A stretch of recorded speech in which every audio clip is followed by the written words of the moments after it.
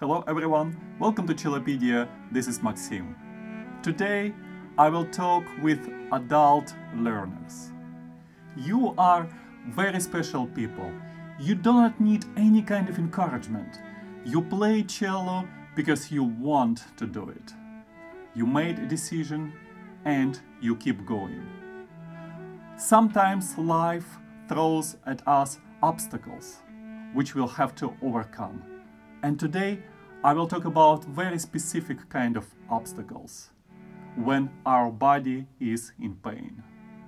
The main topics of today's conversation will be the ways to address pain in your back, in your shoulder, in your thumb, and in your neck. At the beginning of your practice session, make sure that you give yourself a chance to stretch yourself.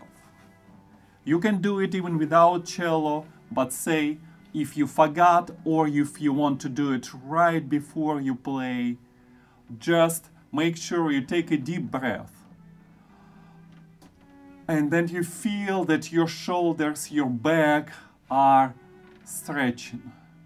Then exhale. Do it several times. Inhale and exhale. Now you will feel that your back is more relaxed. The best way to play is if your posture is like this. Any kind of slouchy posture will make it problematic to play on a long term. Your feet have to be in a comfortable position. What would be your best position to make sure that you are steady?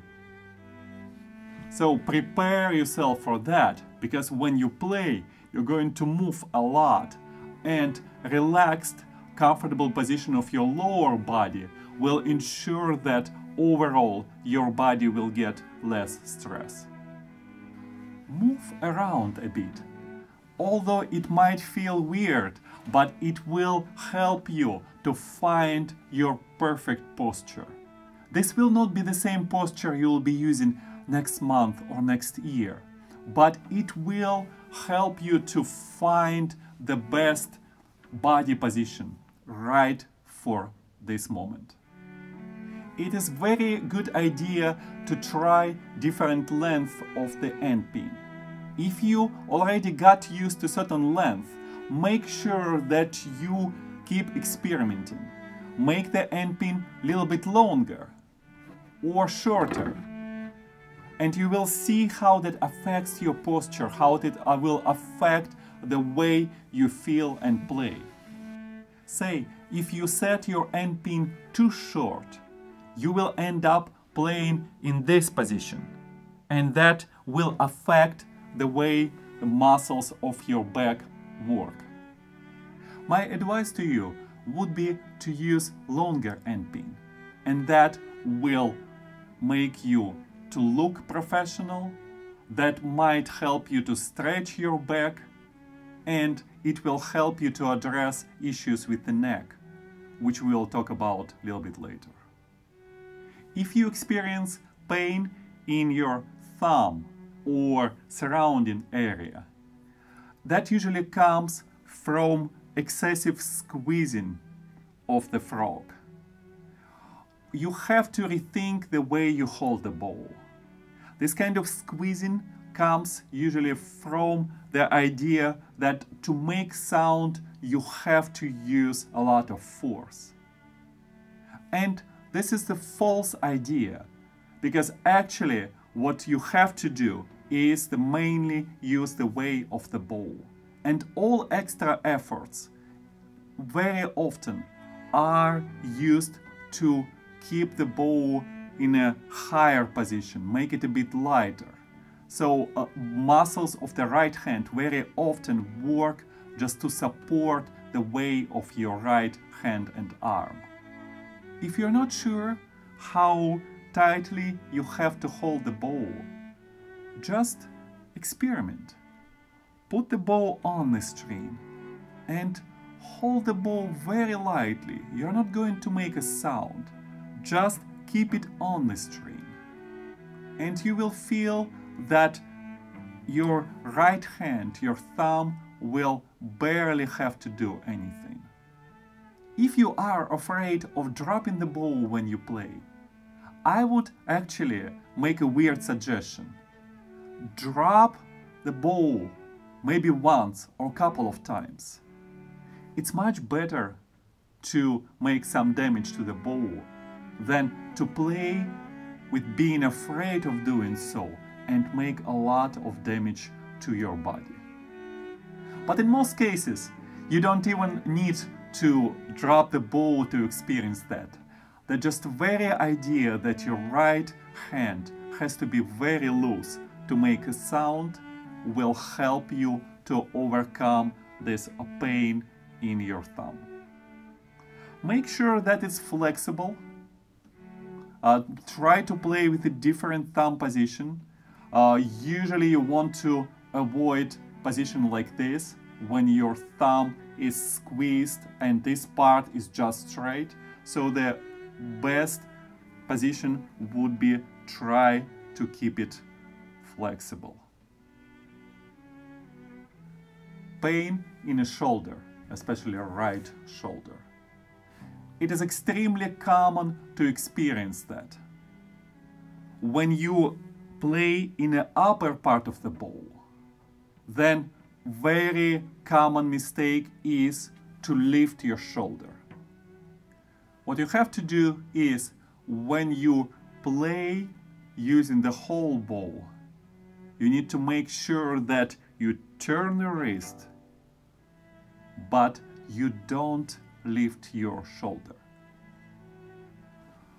Play something easy. Play on open strings and just pay only attention what's happening with your shoulder. It would be extremely helpful to make sure that you keep actively breathing when you do that. So your body, especially your upper body, is not in a frozen position. This way you will avoid excessive tension and you will like this lower position of your shoulder. Of course, when you go to the C string, your shoulder has to be even lower, and when you play on the A string, your shoulder will be in a somewhat higher position. If it's still painful or you get tired too soon, you might consider turning the cello, even so slightly this way. This will actually affect all positions, because if you turn the cello this way, then you will not need to lift your elbow and your shoulder to some extent to reach the A string. It will require some practicing, but it might be very helpful thing to do. Make sure that you test it. You play in your normal position and you play on the A string, and then right away you move the cello this way. Your left knee will go slightly behind the cello and you will feel the difference. It's literally going from this position to this position. Now, few ideas how to address pain in your neck. Most people who have this problem have the neck position like this when they play cello. It usually starts right at the beginning when we use the cello with tapes. Say you are making your first steps and you feel you need to look at those tapes to find the proper spot for the left hand. Now, it's close to impossible to see anything well when your eyes are too close to the fingerboard. So naturally, what happens is that you move cello this way and you also tilt the neck this way. And you play, and now you can see that. Well, it might seem to be a good solution at the beginning, but it will create a big problem later on. There are few ways to address it. First of all, switch to playing cello without tapes as soon as you can. The second step, use longer end pin. You want the pegs of the cello be behind your neck. If they are somewhere here, then naturally you don't want to poke yourself with the pegs, and you will get used to play with your neck in tilted position. Remember, we talked about your back position and trying to use a longer end pin. Well, if your back is in straight, relaxed position and your end pin is fairly long, then you will be able to play with the pegs right behind your neck. And that will help you to keep normal neck position. When you play, make sure that you move. You don't have frozen posture. When you observe good musicians playing cello, you will see that all of them move. And it's not only done for musical expression or to show audience how musicians feel about music. It's very often well thought through and practiced technique, which allows body to be relaxed, work in most efficient way, and to avoid excessive strain on muscles, therefore helping to play longer and for the body to feel better. If it's too hard for you to change the position, say you played already for a few years like this, and you tried it and you feel really uncomfortable having pegs behind your neck, you might go to the violin shop and ask a repair person to install special pegs. Those pegs, C and G string, will be very short. You will get kind of special key, and that will allow you to keep your old posture, to have the peg box right next to your neck. But since you will get rid of those two pegs, then you will be able to move your neck without any obstacles.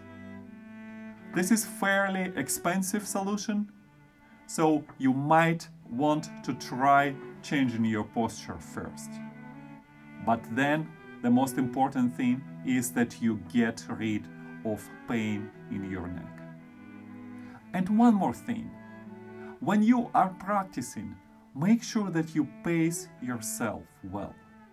By now, you got very good idea how much of practicing time is good for you. Make sure that you split your time into short intervals. Say 15, 20, 30 minutes at a time, and then you give yourself a break. Make sure that you stand up, move around, maybe even listen to your favorite cellist's recording, and then after you're refreshed, come back to practicing. Of course, this is just the beginning of exploration, how to treat your body as a musician. If you want to go in depth and learn a lot more, I will put some links in the description, and then you will be able to check out some of my favorite books of wonderful musicians and scientists talking about this issue. Remember, your goal is to cherish your love to cello and do everything you can play well, but even more important, that you feel very good about doing that. If you achieve that, then your technique and quality of your performance will follow. Keep playing cello. See you soon.